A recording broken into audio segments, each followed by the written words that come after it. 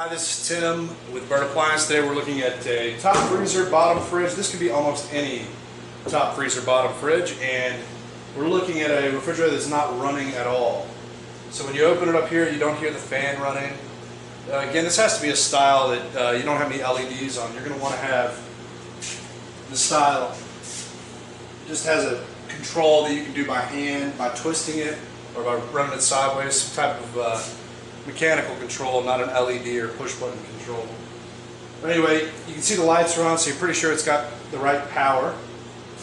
And when you open the top, you should hear a fan blowing if it's not cold at all. Also, you should hear something running in the back, your compressor, and there's another fan in the back. All that should be running when it's warm. There's only two reasons why that's not going to happen. If you hear the fans running and it's not getting cold, that's another issue, but we're not going to talk about it in this video. If you hear the fans not running, you don't hear the compressor running, then you have two things. One is going to be the cold control. That's the actual thing you spin that changes the temperature. And also it could be the defrost timer. In this refrigerator, it's located in the same section. We're going to let you get a good look at where this is. Alright, if you look in here, right up there, there's a little plastic or rubber piece. It's got some catches. That's called your defrost timer. What that does is cycles the refrigerator from the cooling side to the defrost side. And sometimes that motor in there gets fried, or the little links in there aren't able to catch it and can't draw a current. In this case, we're going to try to test this one. And the way you do that is you just get in there where the grooves are, line up a flathead screwdriver, and spin it. And it takes a second. And if you turn it just a few and it turns on, which you can hear it turn on now, you can see the fans running now. Then what's happened is the defrost timer got stuck, and sometimes you can just hit it and it'll start again. That means you have a bad defrost timer. You can try to do this a few times with the screwdriver, but you need to replace this, so we'll show you how to do that. The only other thing it can be is the cold control. This one you just want to, it's harder to test, but so try the defrost timer first. If it's not that, we'll show you another way to test this as well. Another quick note on the defrost timer, usually it's inside these plastic housings. Sometimes it's down in this section or this section on the frame, or in the back near the compressor and condenser. You're just going to have to look around. It's going to look something about this size. It's going to have these 4 terminals on it. This is a universal style. We'll show you what the other one looks like, but that's what you're going to be looking for. So here we're looking at the defrost timer, and there is the cold control we were talking about earlier.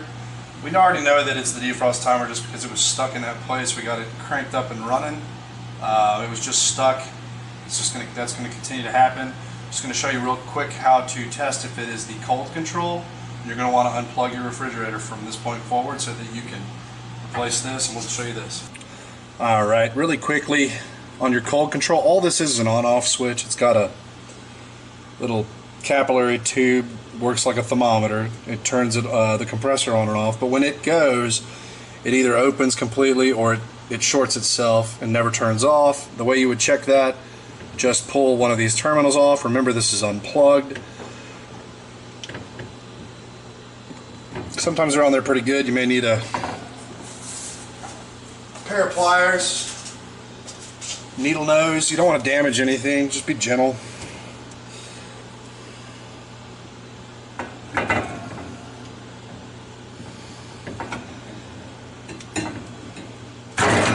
Go. You got one exposed, the other one down here. You want to use a multimeter if you have one. If you don't, it's not going to be easy to test this. You want to put your multimeter to ohms or to continuity. Either one will work. Right now it's in the on position, so we've got it in the colder. It should be 0.